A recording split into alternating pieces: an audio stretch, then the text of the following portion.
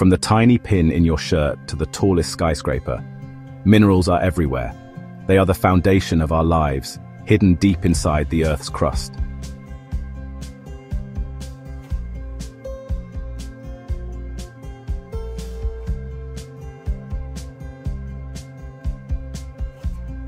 Minerals are indispensable. Railway lines, machines, cars, buses, aeroplanes, and even the roads we walk on are made from them. The food we eat also contains minerals vital for survival. Heiban, a boy visiting Guwahati, was surprised to see buses and trains. His father explained that unlike their brick houses, these are built with metals like iron and aluminium, and move with engines powered by energy resources. Even our toothpaste is full of minerals. Silica and limestone clean our teeth. Fluoride from fluorite protects against cavities. Titanium oxide makes it white, while mica adds sparkle. Even the toothbrush comes from petroleum-based plastics. Life itself depends on minerals, though they form just 0.3% of our diet. Without them, we cannot use the other 99.7% of food. Calcium, iron, and zinc keep us alive and strong. Geologists define a mineral as a naturally occurring substance with a definite internal structure. From the hardest diamond to the softest talc, their variety depends on the physical and chemical conditions in which they form. Minerals are not scattered randomly in nature. They usually occur in special forms called ores, but only when the concentration of minerals is high enough does it become worth extracting. Let's explore how minerals occur in the Earth. In igneous and metamorphic rocks, minerals fill cracks, crevices, and joints. The smaller ones are called veins, the larger lodes. Tin, copper, zinc, and lead are mined this way. In sedimentary rocks, minerals occur in layers formed by deposition over millions of years. Coal and some iron ores formed this way, while gypsum, potash, and sodium salts are found in arid regions due to evaporation. Sometimes, minerals form when surface rocks decompose, leaving ores behind. Bauxite, used for aluminium, is a prime example.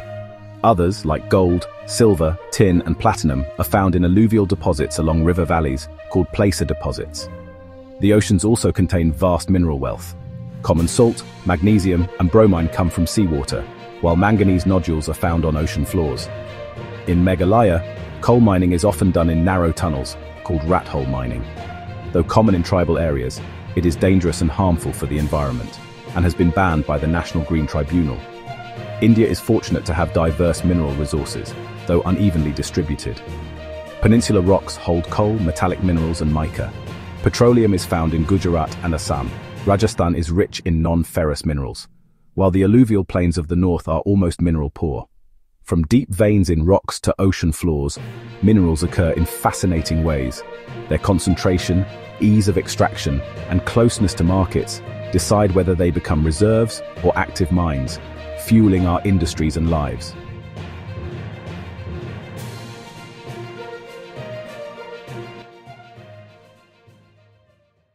Ferrous minerals form the backbone of India's metallurgical industries. They make up nearly 3/4 of the total metallic mineral production, and India even exports large quantities after meeting domestic needs. Iron ore is the basic mineral and the foundation of industrial development. India is blessed with high-quality deposits. Magnetite, with up to 70% iron content, is the finest ore, used especially in the electrical industry. Hematite, though slightly lower in iron content at 50–60%, is the most widely used.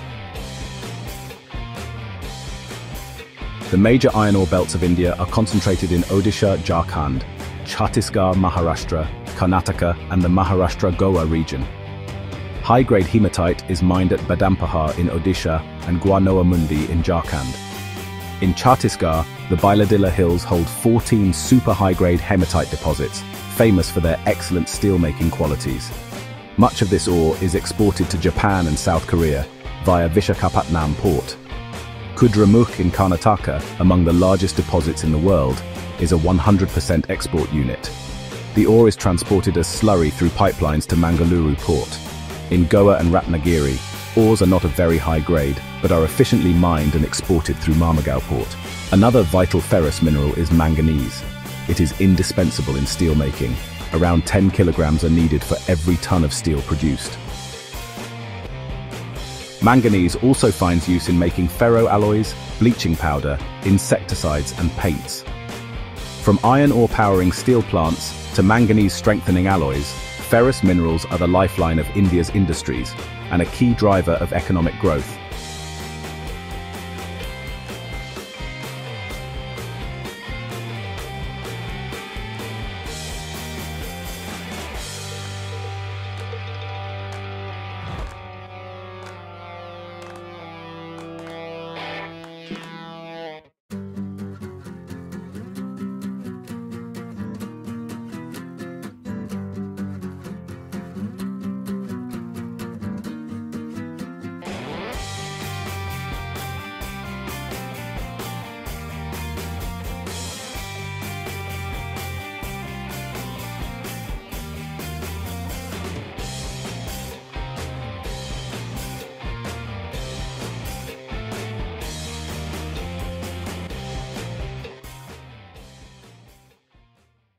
Unlike ferrous minerals, India's reserves and production of non-ferrous minerals are not very satisfactory. Yet minerals like copper, bauxite, lead, zinc, and even gold are crucial for our metallurgical, engineering, and electrical industries. India is critically deficient in copper, but this malleable, ductile, and highly conductive metal is essential for electrical cables, electronics, and chemical industries.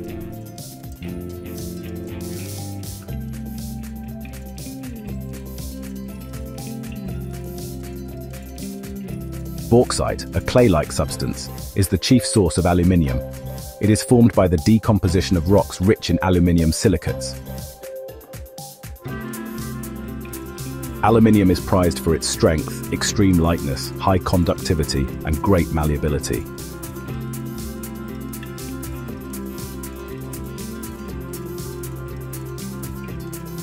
India's bauxite deposits are mainly found in the Amarkantak Plateau, Maikal Hills, and Bilaspur Katni Plateau.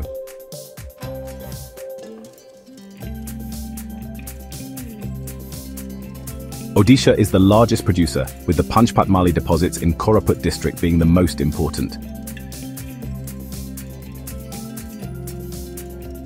Beyond metallic minerals, India also produces vital non-metallic minerals like mica and limestone.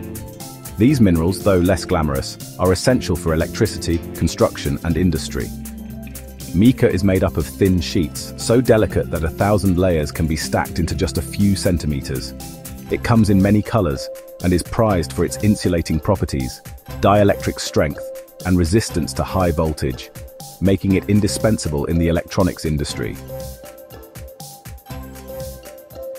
Limestone, composed of calcium carbonates, is found in sedimentary rocks across most geological formations. It is the basic raw material for cement, and also essential in smelting iron ore in blast furnaces. From copper powering our electronics to bauxite giving us lightweight aluminium, non-ferrous minerals may be limited in reserves, but their role in India's industrial growth is indispensable.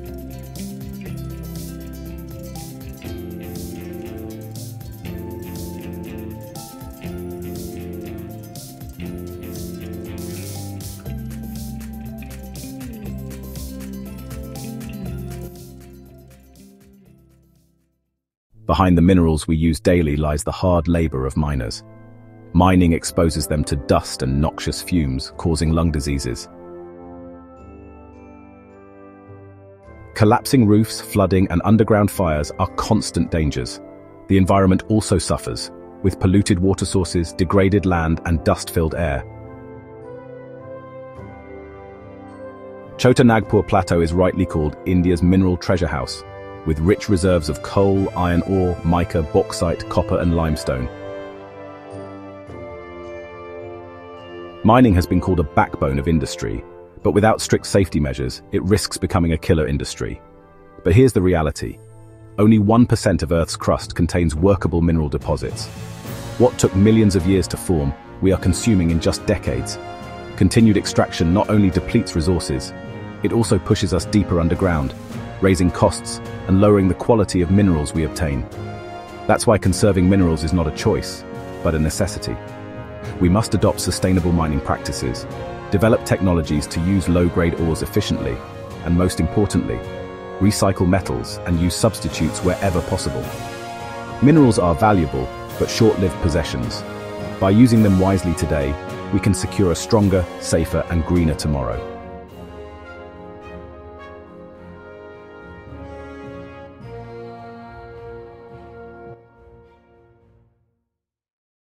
Energy powers our lives, from cooking at home to running industries, lighting cities, and driving vehicles.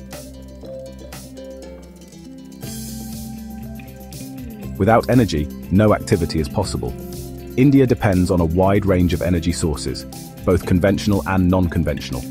Coal is India's most abundant fossil fuel and the backbone of its energy needs. Formed from compressed plant material, coal occurs in many types, from low-grade peat and lignite to bituminous and the hard anthracite. Major Gondwana coalfields include Jharia, Raniganj, and Bokaro, while tertiary coals are found in the northeast. Petroleum fuels transport provides raw material for industry and powers households. Found in anticlines and fault traps, oil reserves are concentrated in Mumbai High, Gujarat, and Assam, with Digboi being India's oldest oil field. Natural gas, found with petroleum deposits, is a versatile and cleaner fuel. It powers industries, electricity generation, vehicles as CNG, and households as PNG. India's major reserves lie in Mumbai High and the Krishna Godavari Basin. Electricity is considered an index of development. Hydroelectricity, produced by fast-flowing water, is renewable and clean. Major projects include Bakra Nangal and Damodar Valley. Thermal electricity, on the other hand, depends on non-renewable fossil fuels like coal, petroleum, and gas. Coal, oil, gas, hydro, nuclear, and renewables together fuel India's growth. But only with sustainable choices today can we power a brighter, cleaner tomorrow. Rising demand and pollution from fossil fuels push us toward non-conventional energy. India is blessed with sunlight, wind, water, and biomass, making it a leader in renewable development. Nuclear energy comes from altering the structure of atoms. Uranium from Jharkhand and thorium from Kerala's monazite sands power India's reactors. Major stations include Tarapur, Kalpakam, and Rawatbata. India's tropical climate makes solar energy a powerful alternative. Photovoltaic cells convert sunlight into electricity. Rural solar projects are reducing dependence on firewood and dung cakes. India is one of the world leaders in wind power. The largest clusters are in Tamil Nadu, from Nagercoil to Madurai. Other states include Gujarat, Maharashtra, and Karnataka. Biogas plants turn cattle dung and organic waste into clean energy. Known as gobar gas plants, they provide both cooking fuel and high-quality manure. Tidal power projects are possible in the Gulf of Khambat, Gulf of Kutch, and Sundarbans. Geothermal projects exist in Himachal Pradesh's Manikaran and Ladakh's Puga Valley, harnessing Earth's heat for electricity. Energy saved is energy produced. India's growing economy demands sustainable energy use, through conservation, renewables, and efficiency. Citizens can help too, by switching off unused appliances, using public transport, and adopting power-saving devices.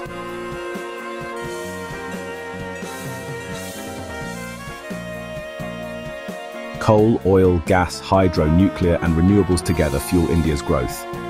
But only with sustainable choices today can we power a brighter, cleaner tomorrow.